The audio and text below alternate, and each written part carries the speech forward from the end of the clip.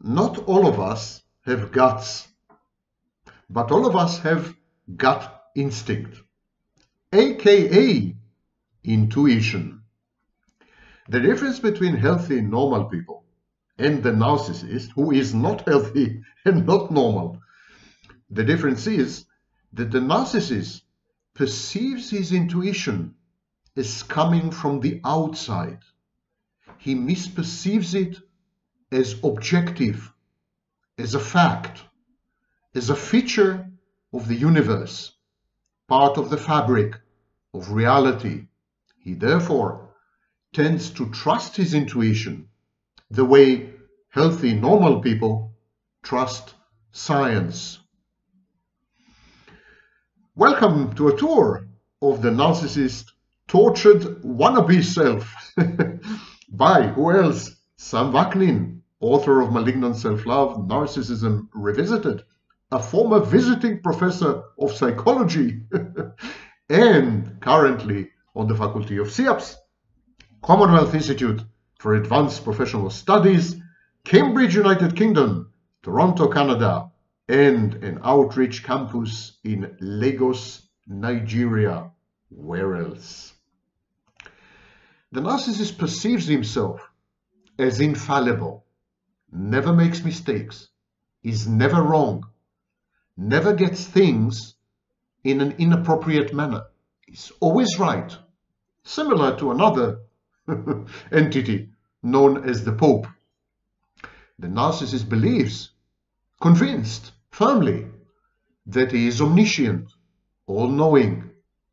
And because he is omniscient, he doesn't need to acquire knowledge, information, data, learning from the outside. It's all inside him.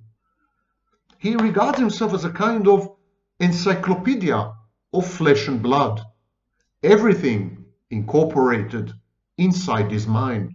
There's no need to access the outside. There's no need to resort to other people. Knowledge, as far as a narcissist is concerned, emanates only from his inside. Knowledge is only internal, never external.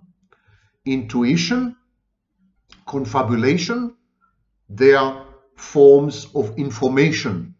They're objective, they're neutral, they're factual, they're scientific. When the narcissist confabulates, tries to bridge memory gaps with invented, concocted narratives, he immediately tends to believe that the confabulation is real. That's why he defends it ferociously against any challenge. That's why he rejects any evidence, any data, and any information that are countervailing, that undermine the confabulation, that somehow challenge the grandiose narrative, his self-perception, or his self-image. The narcissist also bestows the same ontological status on his intuition. That was a mouthful, wasn't it? $10 words. Okay, bestows on an ontological status means he regards his intuition as referring to the outside. The referent of the intuition is external rather than to the inside. So the narcissist doesn't need the outside. He doesn't need the environment. He doesn't need other people. He doesn't need to study. He doesn't need to invest. He doesn't need any of this. He knows everything already.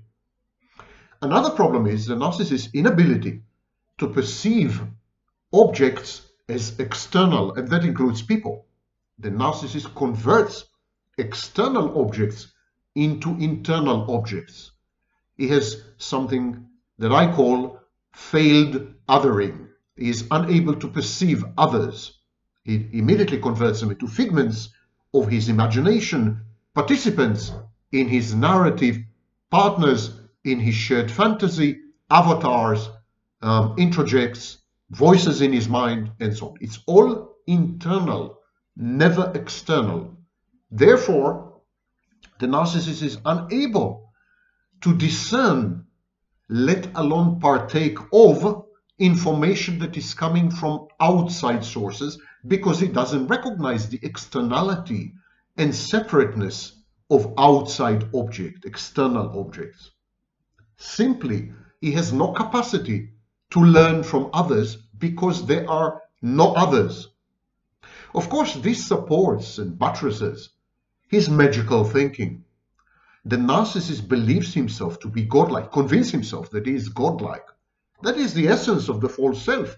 It's a deity, it's a divinity, it's a Moloch that requires constant sacrifices. The narcissist sacrifice and other people's sacrifices, known as narcissistic supply. But this, of course, generates and engenders a kind of magical thinking.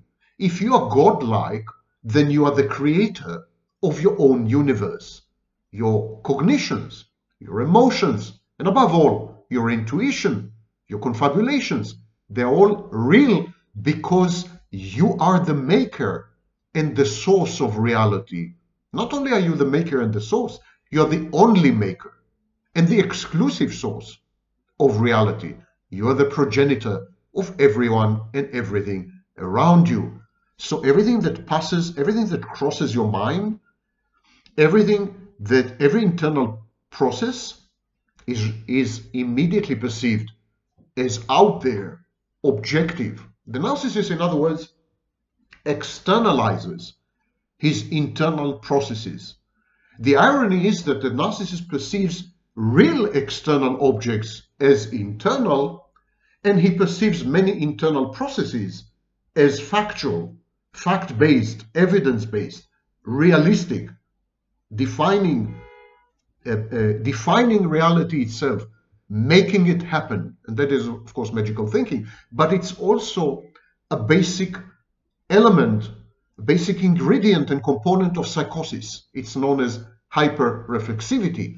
Well, that's one of the reasons that Otto Kernberg suggested that borderlines and narcissists, which he regarded as one, are not very far from psychosis. They are on the border of psychosis and neurosis, hence borderline.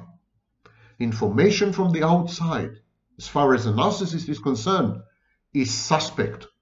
It is suspect because people are either stupid, the narcissist is the cleverest of them all, the smartest man or woman in the room, always superior, always supreme. Other people are inferior, they are retards, they're dumb, they're stupid, they're incapable, they're illiterate, they're this and that. So they are not trustworthy as sources of knowledge and information. Or they are malevolent, they're malicious, they conspire against him, they hate him, they envy him, and of course they cannot be trusted as sources of information, data, and judgment and knowledge. Consequently, because the narcissist divides all of humanity into those who are inferior to him, which is the vast majority, and those who conspire against him hatefully and enviously, which is a minority, but still, because all of humanity is implicated in these twin narratives, he cannot trust anyone as a source of information or knowledge. He cannot even trust things like books or encyclopedias, or because he always assumes a form of paranoid ideation. He always assumes that something is amiss, something has been compromised, everyone is corrupt, or everyone is stupid and doesn't realize what he does. The narcissist places himself in the position of an all-seeing, all-discerning observer. He's like the ultimate observer. The ultimate observer is, of course, God. And God creates the universe by observing it. Which is a basic tenet in the Copenhagen interpretation of quantum mechanics. So, because this is the situation, because there's no benefit in opening yourself up to information from the outside is compromised, is corrupt, is decrepit, is malicious, is stupid. I mean, so the narcissist thinks there's no point in being open-minded, in being available to learn. And narcissist, therefore, lacks curiosity. He is not curious about other people or their lives, except when they can fulfill some goal, help him to fulfill some goal, accomplish something, or serve him in some way. The famous 4 S's: sex, supply, sadistic, supply, narcissistic, safety, and services. The narcissist is interested in other people only when he can convert them into an internal object and then co-opt the internal object to participate in some internal process, such as the shared fantasy. Otherwise, he is totally uninterested. He could spend years with an ostensible, alleged best friend and never bother to ask, how are you? What's happening in your life? How things are going? He could be married to someone and be utterly uninterested in her whereabouts, in her friendships, in her family, and so on and so forth. So there's a lack of curiosity. Of course, if the aim is to isolate your intimate partner from her social network, the narcissist would be interested in the social network. Everything is goal-oriented. Every acquisition of information is leveraged to accomplish something, usually converting someone into a piece of fiction, into an element or ingredient in a narrative, denuding them of life, deanimating them, if not degrading them. It's all very antisocial in this respect. It is reminiscent of psychopathy. I call it constricted curiosity. It's curiosity that is awakened and aroused and triggered only when there is a goal in mind, and otherwise is dormant or non-existent.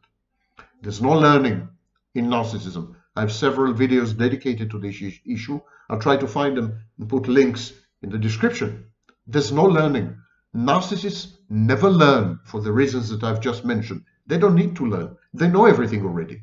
So all they have to do is combinatorics, permutations of what they already know. They deal in syllogisms, deductions. They play logical games. This is called internal rhetoric. The various constructs in the narcissist personality dialogue with each other. And this dialogue passes, as far as a narcissist is concerned, for a scientific theory based on facts and evidence. He objectifies his internal processes. He renders them objective, objectificai, or whatever it is. Okay. The narcissist believes that his knowledge is infinite and utterly precise. As I said, he's never wrong.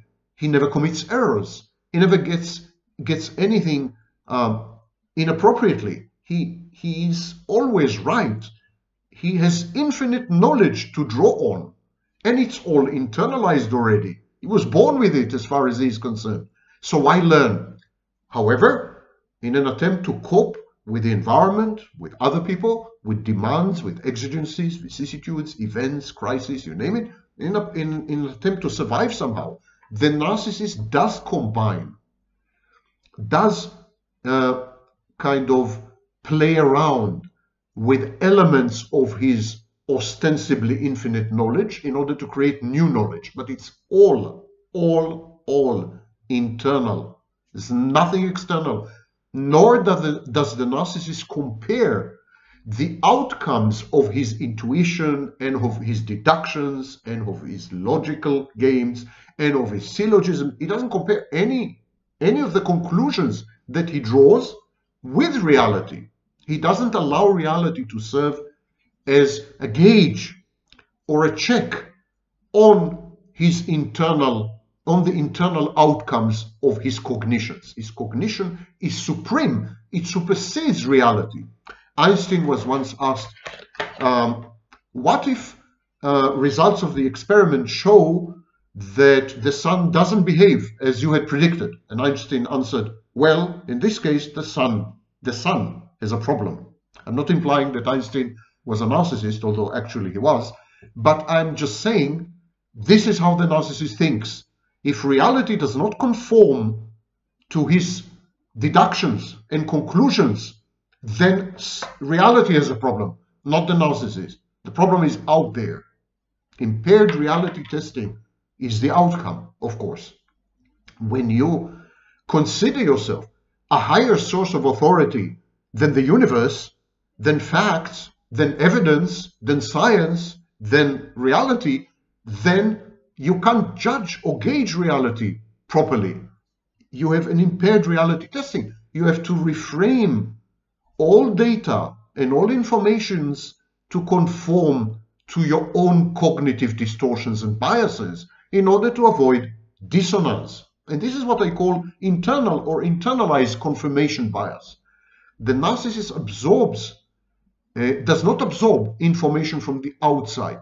He simply rearranges reality internally so that there is no contradiction, no mutual exclusions, and no dissonance. The narcissist knows best, and he's always right, and he does not need to learn anything.